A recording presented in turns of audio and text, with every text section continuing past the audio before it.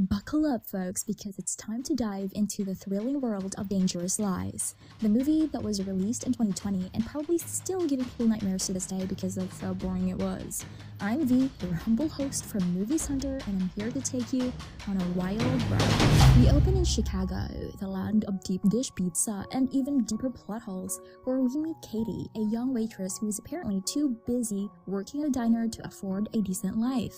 She wakes up her husband Adam, who has been busy falling asleep over some books at the diner. They want to spend more time together, but who has time for that when you're too busy working and studying to afford a decent life? But then, in an unexpected twist, a man walks into the diner with a gun and tries to rob the place. Adam, being the hero that he is, grabs a pan and takes down the robber in one swift move. And just like that, the robber is sent to prison and Adam's hailed as a hero.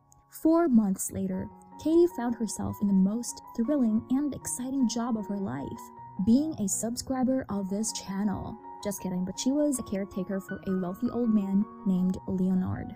Now, Adam was too busy being unemployed and failing to find a job, but who cares about him, right? Katie, being the brilliant financial planner she is, was beyond frustrated with their situation and had no idea how they were going to meet ends meet. So she does what any normal person would do and goes to Leonard's house for some advice. And surprise, surprise, Leonard tells her that he keeps hearing strange noises in the house, but don't worry folks, Katie assures him that it's just his imagination playing tricks on him. Feeling generous and in the mood to help, just like a sim lord, Leonard offers to give Adam a job as a garden person. Adam jumps at the opportunity and finally has a way to contribute to society. But wait, there's more. A real estate agent named Mickey, who is so fun and is always on my mind, comes knocking on the door trying to convince Leonard to sell his beloved house. But Katie, being the loyal friend she is, tells him that Leonard has lived in the house his entire life and will not sell the property that easily. Finally, the moment of truth arrives when Katie opens her next paycheck, only to find out it is way too much than she is supposed to be paid. It's a mystery, folks, but Katie, being the genius she is, quickly realizes that Leonard must have done something to help her with her financial problems. Well, Katie is trying to be the good guy here and return the money. Ain't that just precious? But of course, good old Adam knows what's best, right? Cause let's face it, bills gotta be paid. And the next day, surprise, surprise, Leonard's actually found dead in his cozy little attic chair. But don't worry, Katie, Adam's here to comfort you. Oops, wait, what's this? A chest filled with stacks of cash? Wow, Leonard, you sneaky devil. But since he has no family, it's all gonna go to the government anyway. But don't worry, because Adam has got a plan. Leonard wanted to help Katie and would have wanted her to have the money, right? So, convenient. Fast forward to the cops showing up, and Detective Chesler is trying to piece together what happened. But of course, Katie and Adam ain't got nothing to hide. Or do they? But what's this? When Adam goes to collect the cash, he hears someone downstairs. Curiosity killed the cat named Adam. Next thing you know, he is knocked unconscious, but no worries. He calls Katie when he wakes up and fills her in on the details. Katie is beyond furious at Adam for being so careless, wondering how in the world he managed to get attacked. As they tried to piece together who could have possibly done this to him, they decide to take the cash and run to the bank to put it in a safety deposit box, because nothing screams we're innocent like hiding money in a bank.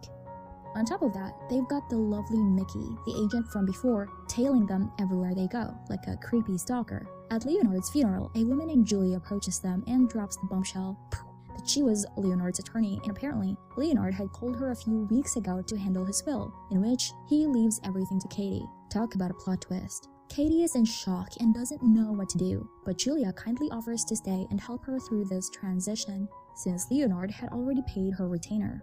As they move into Leonard's house, Adam starts talking about all the fancy vacations, luxury cars, and living the high life.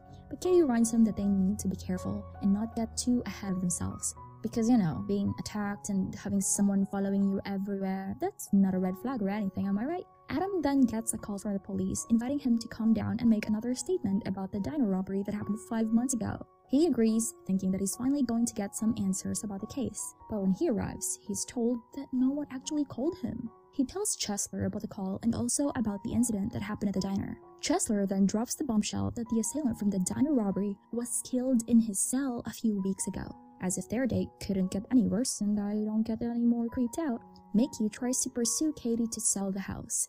But Katie, being the smart woman she is, refuses, saying that I am the owner now. Deal with it, bro. Later that day, Katie tells Adam about Mickey and that he is trying to persuade her to sell the house. When Chesler learns that Leonard left everything for Katie, she gets suspicious. She reveals that no one from the police station called Adam, which Katie didn't know about. Later, when Katie confronts Adam about the call, Adam says that he doesn't know who called him. He also tells Katie that he was being followed by someone when he went to the bank. Katie realizes that Mickey might have probably called him down to the station so that she would be alone and he could come over and try to intimidate her. Katie is having a panic attack because she's afraid the cops will find out and they will lose everything.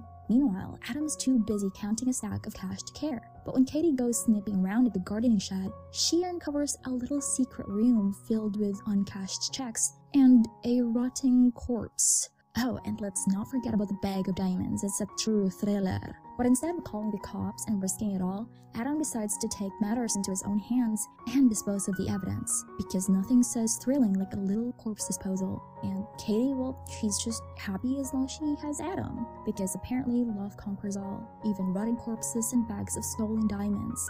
One day, Chesler wants to know if little Miss Innocent over here, Katie, knows anything about some guy named Ray. Oh, but it's not just any guy, it's the guy who actually tried to rob the diner and just so happens to be a janitor at Adam's school.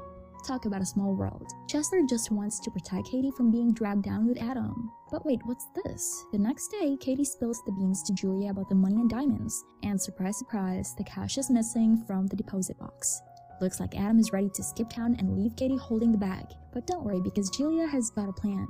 She will just hold off Chesler from getting that little search warrant for the house and make sure Adam stays put. Easy peasy, right?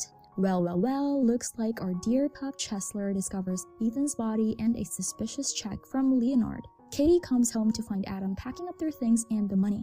But it gets juicier. Adam reveals that Mickey, the supposed real estate agent, is actually an ex-con just released for robbing a jewelry store of $3 million in diamonds. And surprise, surprise, Ethan was his accomplice. But before Katie can even process this, Adam suggests they flee. Isn't that sweet? He is not leaving her after all. But just as they're about to make a run for it, who should show up but the charming Mickey himself holding Katie at gunpoint.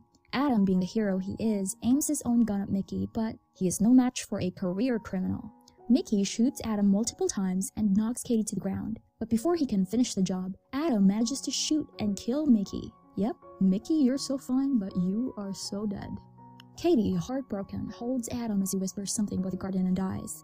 Just then, Julia saunters in like she owns the place and informs Katie that they need to find those shiny little rocks before the cops show up, or else they will be knee-deep in legal trouble. Katie starts putting two and two together and realizes Mickey probably read her book on Leonard's beds and offed him with an overdose, but she can't help but wonder why Mickey would shoot Ethan. Julia starts ranting and raving about how absolutely idiotic you would have to be to shoot someone over $3 million in diamonds, and then it hits Katie.